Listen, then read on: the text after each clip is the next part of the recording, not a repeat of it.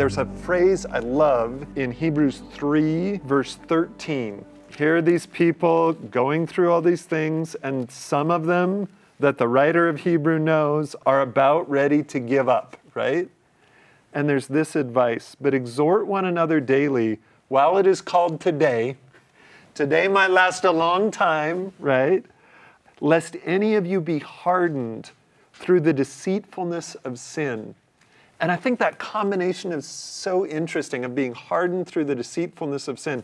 Sometimes maybe sin deceives us by convincing us there's something better out there. Mm-hmm. I think as often as that, sin deceives us by making us feel like we're cut off, like we've lost that connection from God. And so we can become hardened, we can become stuck because we lost our way, and without the hope in Christ, we don't know how to reconnect to that heavenly home.